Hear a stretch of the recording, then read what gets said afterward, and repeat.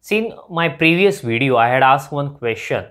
Can we get equality here? Okay. So answer is yes, we get equality. Beta of mn is equal to beta of nm. So let us prove this thing. Okay. We will start with left hand side. I am going to use definition of beta function. What is it? I will write here. By definition,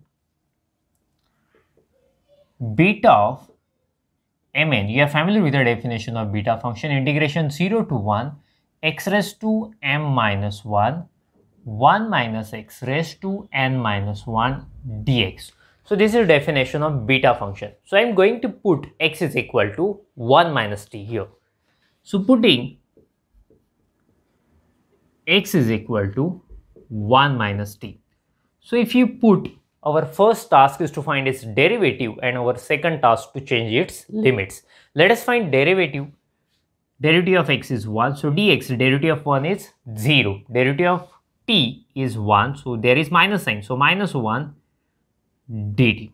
Right. After that, we will find new limits for x is equal to 0 and for x is equal to 1. Okay. So let us find new limits. If I put x is equal to 0 here, we will have t is equal to 1. And if I put x is equal to 1 here, we will have t is equal to 0. Okay. So yeah, we have new limits and dx is equal to this thing we have got, x is equal to 1 minus t. Let us put all those things in this integration. Therefore, beta of mn is equal to integration 0 to 1, right? X means 1 minus t. So 1 minus t raised to m minus 1 into, I don't have space there, huh? So I'm writing here 1 minus 1 minus, what is my x? 1 minus t. I'm going to put there. See, there is already minus sign outside, so sign will get changed and we will have 1 plus t raised to n minus 1 into, I supposed to write minus dt, since you know dx is equal to minus 1 dt, right? So see, the integration limit should be 1 to 0, since our new limits are 1 to 0. Okay, this is equal to, what will happen? 1 to 0, this minus sign will come outside, right? So 1 minus t raised to m minus 1, 1 minus 1 will get cancelled, t raised to n minus 1 dt.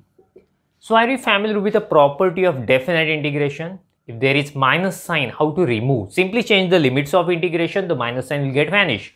So therefore, here what will happen? 0 to 1, t raised to n minus 1, 1 minus t raised to m minus 1 dt. So here we have a variable t.